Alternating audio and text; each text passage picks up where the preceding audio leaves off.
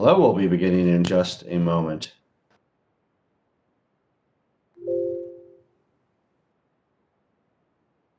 Welcome, everybody. We'll be beginning the conference in about 30 seconds. I want to thank all of you for joining us today.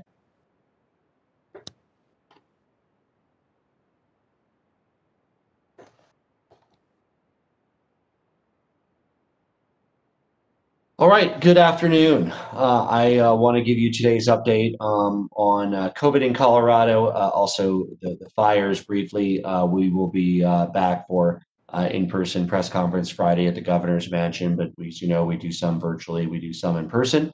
The ones we do in person, for those who in the media, they know this, but for those who haven't attended, members of the public, we do them all in as safe a way as possible. All the people in the room, the members of the media, our production crew are masked. We also have the chairs 6 feet apart for all those attending. We do our best to keep everybody safe. We also include some of the virtual sessions like this for people from across the state to be able to ask questions. We are at 74,191 cases today. We continue to worry about the trend in Colorado. We have a plateau, and Dr. Rachel Herlihy will be here to talk about it. In some areas of the state, the cases continue to go up. Really what we watch and what's important, you might recall from the very start, we talked about our North Star not overwhelming our hospital capacity. And what's alarming to me is we have 246 people hospitalized. Now that number isn't alarming. It's well within our capacity. What's alarming is that it's increased substantially from about 170 to about 246 over a 2-week period. So if that were to continue, again, for another 2 weeks, we would be back in a situation where the best quality of care, and we all see how important the quality of care is. We saw that with the president. We see that with anybody who's experienced COVID. Not everybody will get better, but most will. But we want to make sure that that quality of care at a hospital is available for all those who need it, because in most cases, it will save their life. In some cases, it'll end, of course, tragically, and we won't.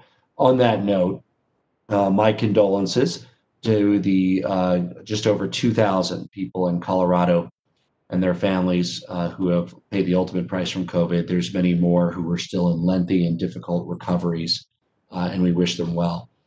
With regard to the fires, Cameron Peak Fire, 127,398 acres, is now 42% contained. It is the third largest fire in our state history. 99 structures destroyed, and the state is a recovery task force working with the county on the recovery options. I was in Larimer County last week getting briefed on the fire and the mitigation efforts.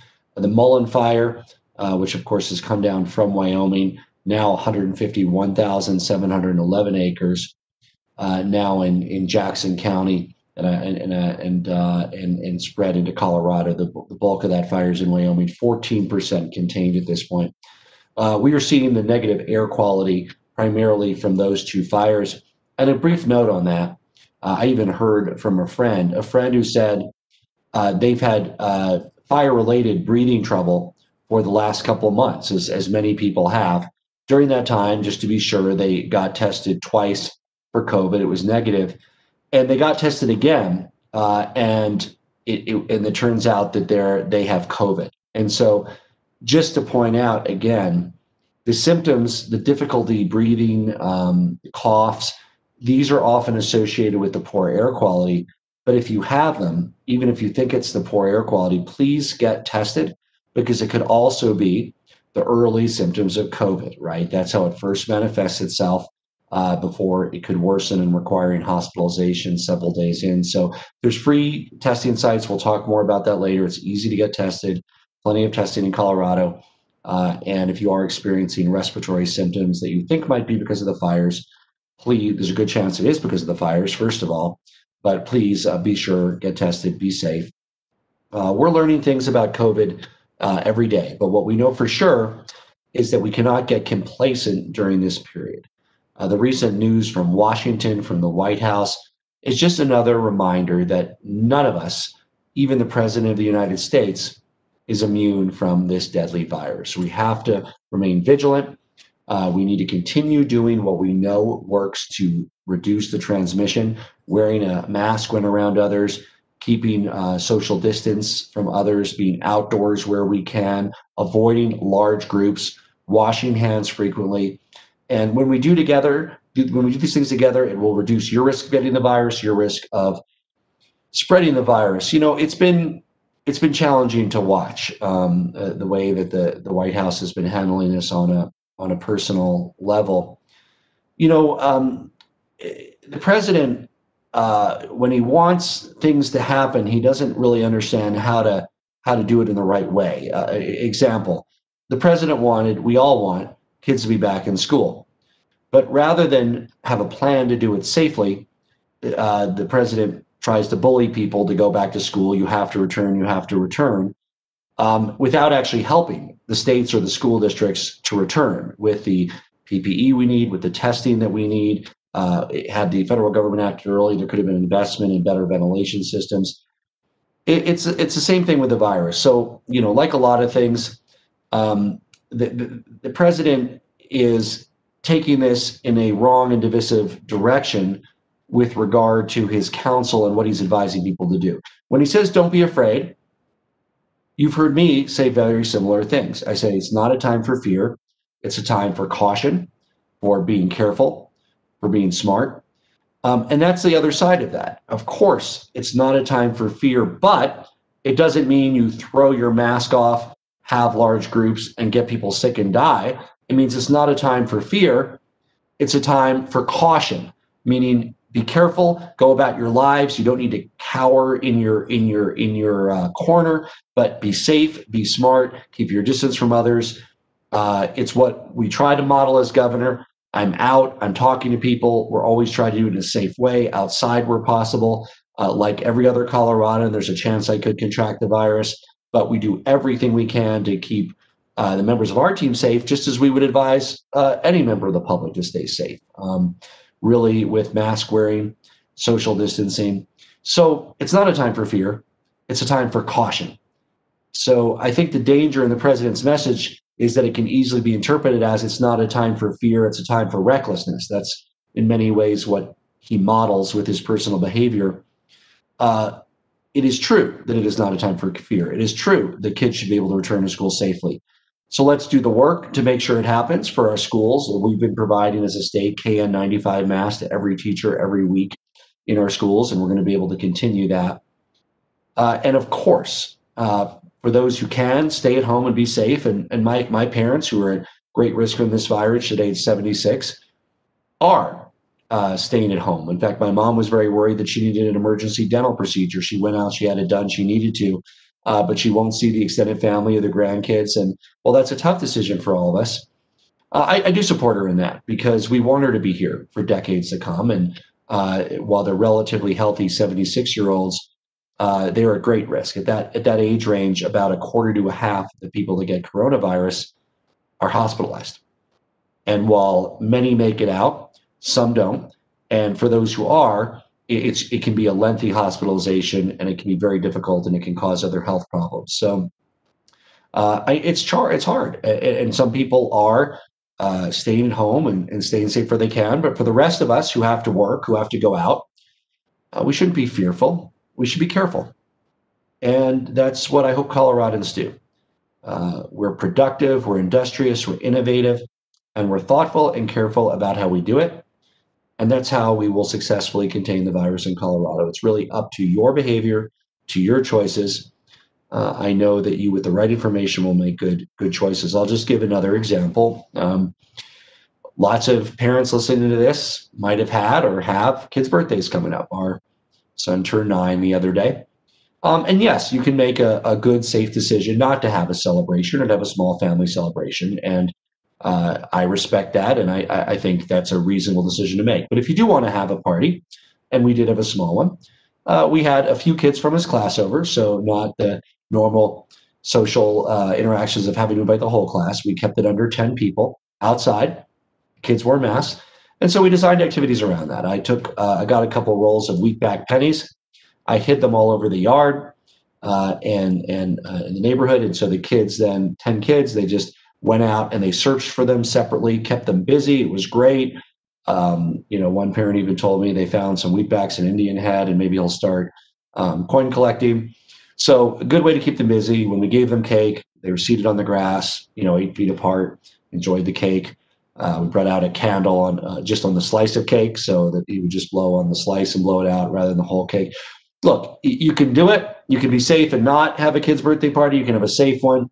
What do you not want to do? Have the same kind of birthday party you had 2 years ago or a year ago. We all took for granted. That day will return. But have fun. Make those experiences meaningful. It's the same with Halloween. Do it in a safe way. What is my family doing for Halloween?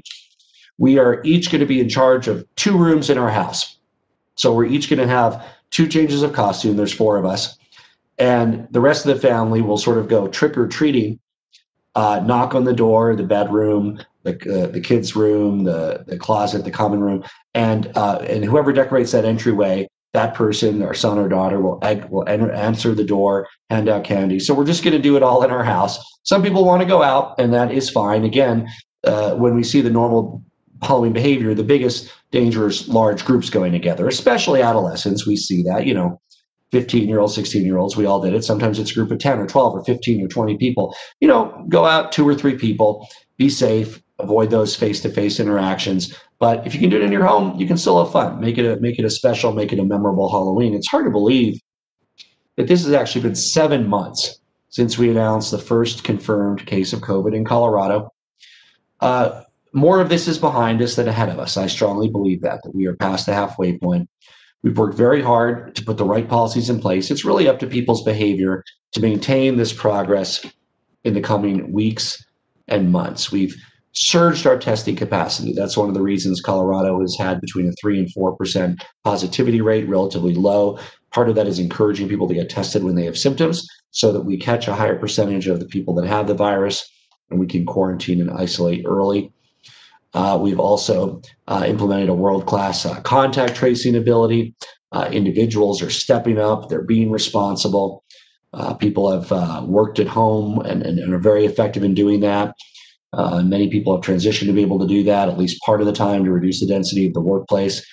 And for those who have to go in, and we know there are many in manufacturing and food production and many other fields, we're being safer about it. There are still site-based outbreaks in these fields, but the mask wearing, the hand washing, the distancing, it's making a difference. It's saving lives. It's saving our economy, and we need to keep it up. We're all tired of the virus, but the virus is not tired of us. We're going to get through this, and we're going to do it without fear, but with care. And that's a very important part of that message. One of the reasons that we are doing reasonably well so far is because we have a Colorado way of doing things. That's an independence that we all cherish, the ability to make our own choices, set our own risks, coupled with the interconnectedness and the responsibility that we know we have to ourselves, our loved ones, and one another. This Colorado way to buck politics, to make sure that mass and social distancing are not at all political. They're science-based, whether you're a super conservative, super liberal, or somewhere in the middle. You care about your own life, you care about your friends and family, and by making the right choices, you are helping to protect them. That's how we can continue to sustain our progress in Colorado, moving forward with economic growth, with saving lives. It's a key to preserving our way of life in the face of the greatest global pandemic in a century. It's only true, though, if we keep it up. The virus is still here, and the minute we lapse, Colorado, like other states, could become a hotspot. A great loss of life and great setback to the economy because people and consumer confidence would be shattered. Tourism would stop. People would be scared to go out to dinner or lunch, and it would really be devastating to have that kind of setback. The virus doesn't care. It's here, and we need to continue to act like it's here and learn to live with it without fear, but with caution to get through this until there's a vaccine or a cure. There are, of course, promising therapies. They might reduce hospitalizations by 20 to 30% from people who contract it, but they are not yet widely available, and they are not game changers yet. Now, here's what concerns us. We've seen a trend in increased hospitalizations. On September 4th, there were 132 hospitalizations. October 5th, 233. So critical juncture.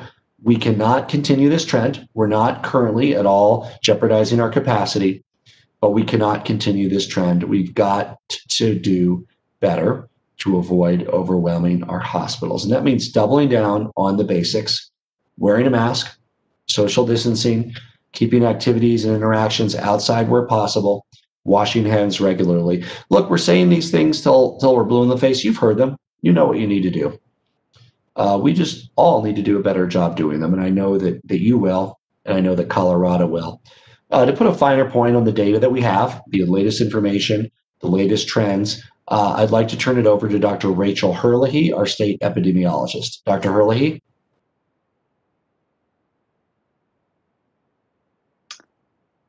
Good afternoon. Thank you, Governor. Could we have the slides, please? Great, thank you. Next slide. So this afternoon, I'd like to share with you an update on cases and hospitalization trends in the state, and then spend a little bit of time talking about projections for the fall and winter, including talking about how disease levels in the next couple of weeks will really set us up for some success or some challenges potentially as we move into the Thanksgiving and winter holiday season. But first, I want to start here with our weekly case trends.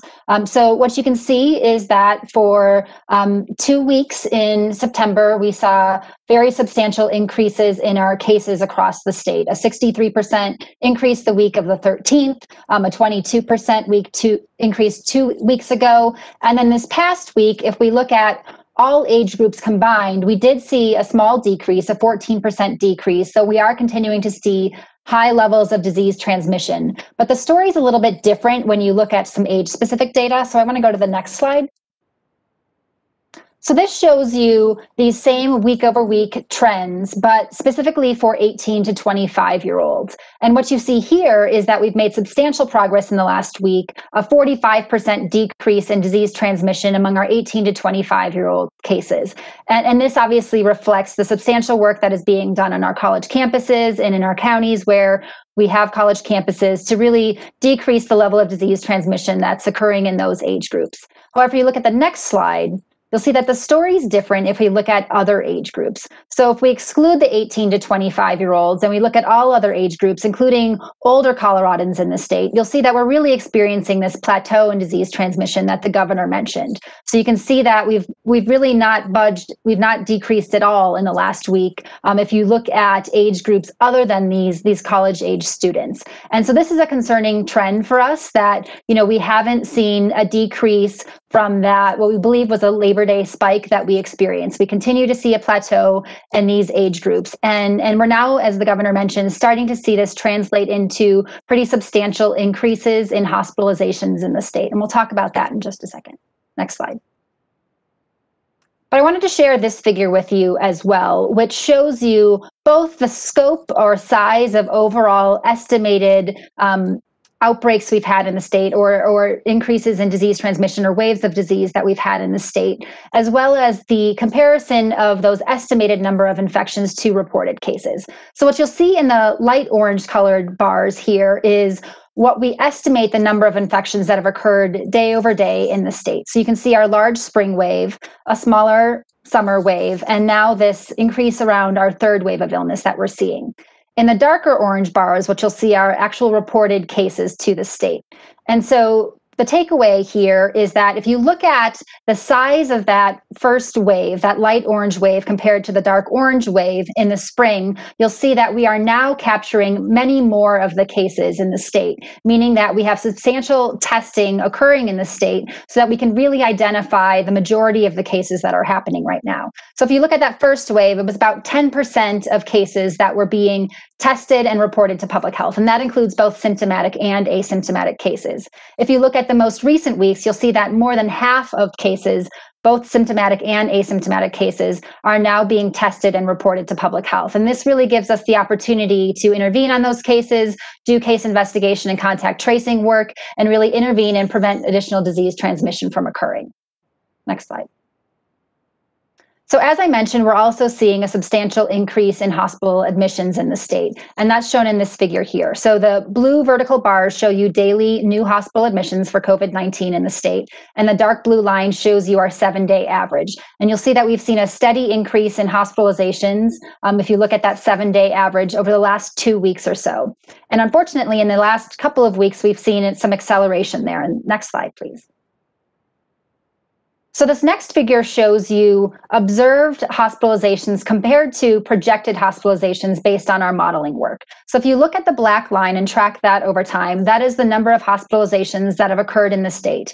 And that is compared to a green line and a red line here, which are estimated projections of hospitalizations that would have occurred based on measured levels of social distancing through our modeling work. And so what you can see here is that on September 21st, when we fit the model, we were following along that red trend line.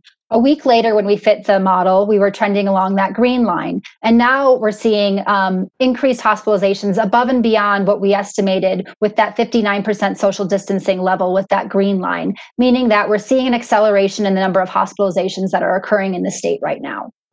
Next slide. And so if we carry those projections further forward into the Thanksgiving or Christmas winter holiday season, what you'll see here, if you look at the solid lines, are if we continue at the same level of social distancing where we have been, so that 50% green line to 55% or 60%, that's sort of the range that we've been in for the last couple of weeks. You'll see that we see a substantial increase in the number of cases occurring, a peak of illness that occurs early in the winter. And what you see with the dotted lines here is what we anticipate could happen around Thanksgiving and around the winter holidays if we see decreased levels of social distancing, just as we did with the 4th of July and with Labor Day. We anticipate that is probably going to happen, that we will see decreased levels of social distancing as families gather. We see multi-generational mixing among gatherings. So we anticipate that could happen. Of course, we want all of the practices in place to try and minimize differences or decreases in social distancing, but we know that that probably is a likely scenario. And so these projections are really showing us that the position that we're going to be in going into those holidays really depends heavily on what level of disease transmission we experience here in the state in the next couple of weeks. Next slide. And so what I want to point out is the fact that as we went into the 4th of July surge and the Labor Day surge in disease transmission that we experienced here in the state so far, those two surges really were preceded by very low levels of disease transmission. So if you look at each of these peaks and valleys, you can see that we had a valley or a low level of disease transmission that set us up pretty well to be able to manage that 4th of July surge that we saw.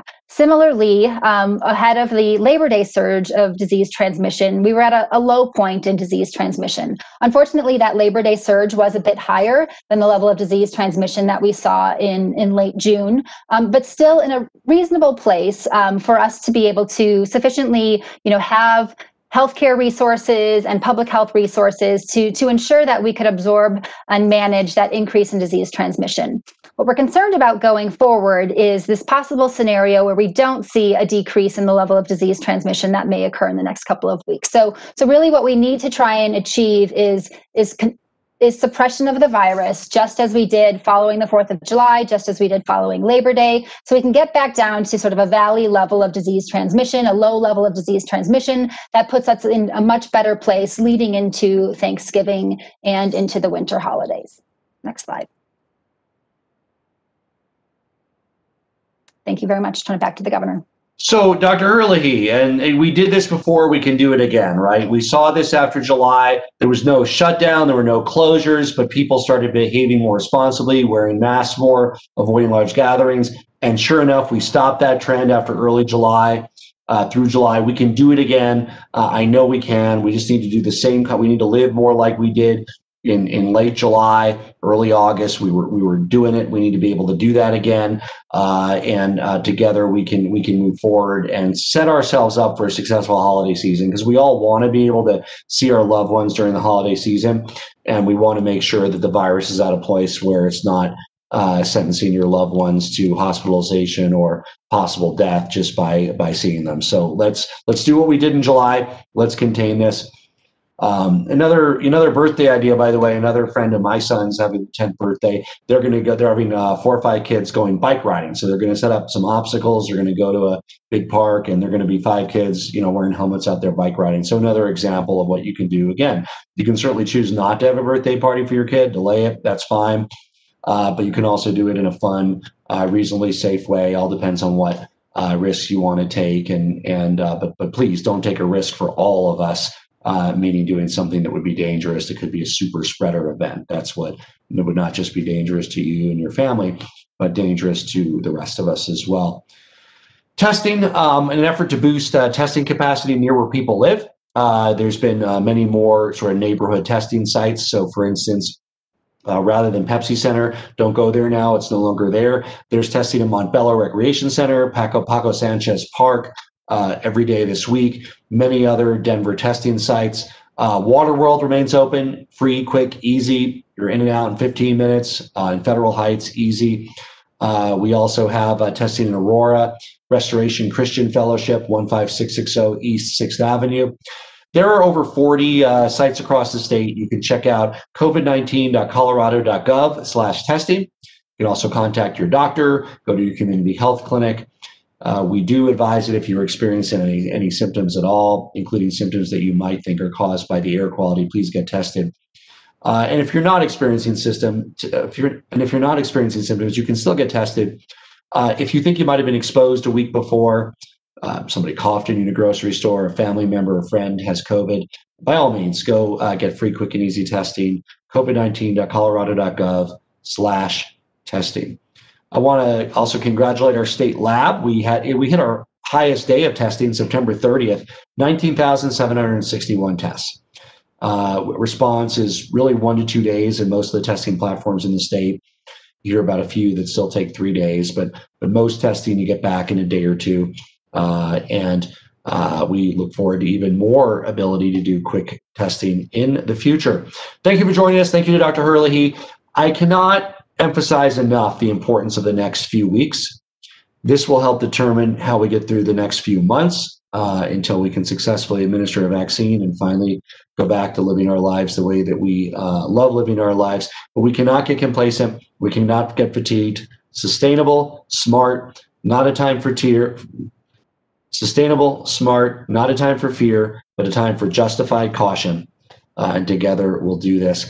We should all ask ourselves today, over the next few weeks, how can I be better? How can I better do my part to protect myself, my loved ones, my family, my community? This is really a crucial moment. It's really up to us, up to you, what path our state will take in the weeks and months ahead. With that, we'll open it up to questions. Hello, Governor. This is Vinny Del Giudice at Bloomberg News in Denver. I have a 2-part COVID question today.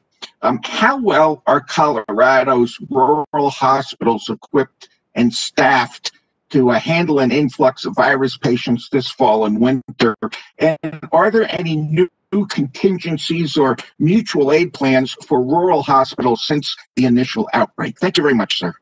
Yeah, and in a moment, I'll turn it over to Dr. Herlihy to answer this in more detail. One of the limiting factors for many of our rural hospitals in the early days was simply personal protection equipment. We have done a much better job doing that. However, it's important to note that many small hospitals only have a few beds, a very limited capacity. Absolutely, there is the ability to move patients, to be able to keep them flexible. I'll turn it over to Dr. Herlihy to talk a little bit more about some of the improvements that have been made working with the rural hospitals. Great. Thank you, Governor. So yeah, absolutely. Having a network of hospitals across the state that can ensure that Coloradans, no matter where they live in the state, have access to the best care is obviously a critical goal for the state. And so because of that, hospitals in rural communities work closely with hospitals in other parts of the state, referral hospitals, to ensure that those rural hospitals have facilities that they can refer patients to, transfer patients to. And we are working closely with our local public health partners too, who assess their hospital capacity, who are looking at metrics on a regular basis to ensure that capacity exists in local communities. And when there are limitations and resources in rural communities, ensuring that those referral pathways are available and that patients can get transferred as needed.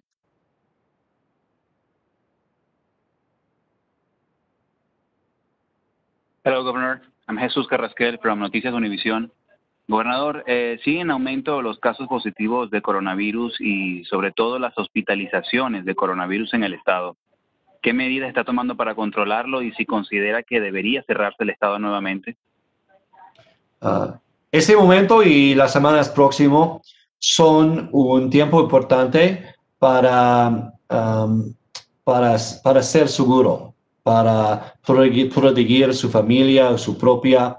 Esperamos que no llegue a ese punto. La orden de quedarse en casa fue muy difícil para familias, las personas, las empresas, y no queremos regresar a lo, pero es importante salvar vidas también.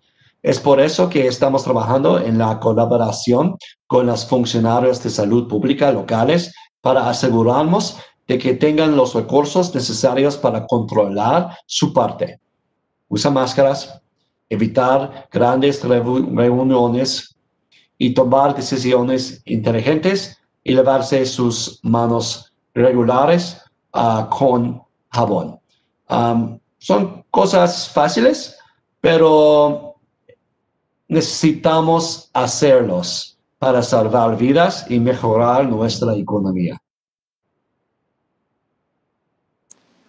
Governor, this is Vicente Arenas with Fox 31. Thank you for taking the question. Today, there are hundreds of people meeting at an Andrew Wommack Ministers Conference in Woodland Park. This group had another large gathering in July, after which there was a COVID outbreak. They're saying churches are being treated unfairly with capacity regulations. How do you respond to that group saying that it's unconstitutional to restrict capacity for religious gatherings? Thank you for answering the question. Well, look, all that is important is for people to be responsible, avoid super spreading events, whether those are commercial or faith-based or education-based, whatever those super spreader events are, the virus doesn't care. I mean, the virus doesn't care whether you're singing hymns or watching a football game or having a barbecue. If you have 50, 100, 300 people in close proximity without masks, you are risking a super spreader event that will cost lives and set our entire state back.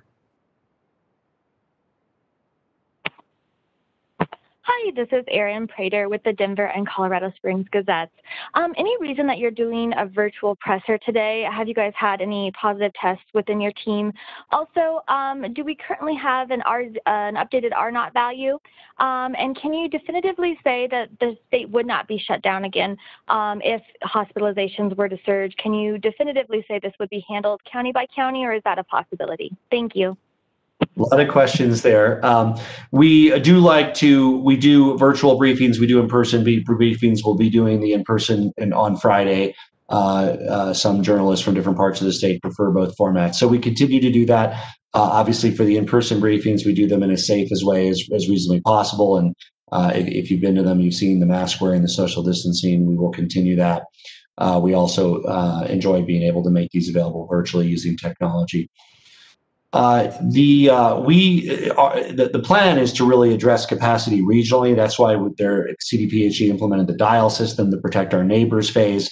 There are some counties, including Mesa County and 6 others, that have a low enough virus threshold that they have larger events and they can have their bars open till 2 and they don't even have to have the mask wearing requirement. Other areas of the state, that's very important because the hospitalizations continue to go up. So it really just depends on each area. And there is an interplay, obviously, if there's a region that has hospital capacity issues. But I know the Coloradans are doing the right thing. They're being smart. They're being safe. And together we can avoid that kind of issue with our hospitalizations. There might have been one more question in there. I can't remember. Dr. Hurley, I think, was there one other one? I think a medical one.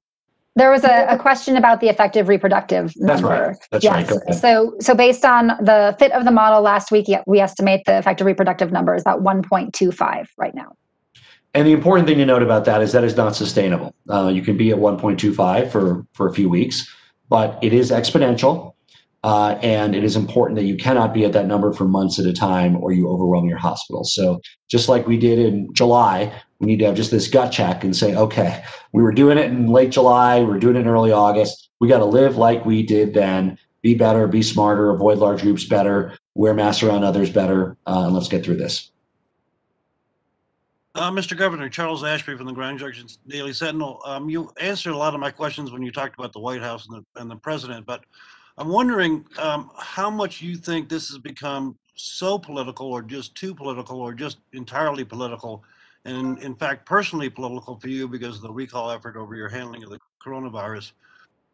Do you get a sense that, what is your frustration level when it comes to that politics? And you get a sense that it's going to go away after November 3rd? Is it going to continue to get worse? And how has it made it harder for you to do your job? Yeah, so separating out the incompetence of the national coronavirus response, which I have talked about in the past, states competing against each other for equipment, the lack of national testing supplies and strategy, Colorado fending on its own to acquire tests overseas. So now moving on from that, just talking about where we are today. For those who follow, what's going on in the White House in Washington, D.C., which I think is most Americans, this should be a wake-up call for all of us. It shows that the virus plays no favorites. It can affect any of us at any time. We don't all have the ability to have the same quality of care that the president does when he gets ill. It also shows the importance of having hospital capacity for any of us. The part that's missing is using this as a moment to message safety. So the president shoots from the gut. His gut on not being scared or fearful is the right concept, but then he takes it the wrong direction. He says, don't be fearful, and then insinuates, be careless. He should be messaging, don't be fearful, be cautious and careful, and let's get on with our lives. And that's exactly what we're doing. We're at work, we're recreating, we're with our families, we're under safe conditions, visiting our loved ones. We're doing these things, but we're not doing them the same way we did a year ago, because the social environment that existed a year ago leads to exponential growth in the virus. Tens of thousands of Coloradans would lose their lives if we lived in that way. But we have to live. We have to enjoy life. We have to see loved ones. For some of us, that means birthday parties. For some of us, that means Halloween. For some, it means church. For all of us, it means going to work. And we're going to figure out how to do that safely, and we are. Mask wearing, avoiding groups, outdoor meetings where possible, being smart, being cautious, being safe, and moving forward. Hi, Governor Polis. It's Jessica Seaman with the Denver Post. I was wondering if you could give us a better idea of how you are implementing the dial framework and when the state will move counties up to a higher level. Yeah, well, that really depends on the data. It's driven entirely by the data in three areas. It's driven by case count, it's driven by positivity rate, and it's driven by hospitalization rate. So with that process, we hope that each county has the tools to continue to move forward in reducing the risk. There have been setbacks like they've seen in Boulder County, primarily driven by the city of Boulder. Boulder County Health, the city, worked with the university to get that under control. Early indications are that from that 18 to 2-year-old demographic, the infection rate has significantly decreased since those mitigation measures. So the goal is to do targeted local interventions to prevent outbreaks, site-based containment, avoiding community-wide, county-wide, or God forbid, statewide outbreaks. There are no more questions. Thank you all for joining us. Be safe. I will give credit. The president was right about not being fearful. We can't be fearful. But the second part of that is be careful. Be careful. I care about you. Your loved ones care about you. You are an important part of Colorado for all. Let's stay healthy. Let's move forward in the weeks and months ahead. We did it before in July and we bent the curve. We can do it again. And let's prepare ourselves for a successful, fun, and fulfilling holiday season. Thank you.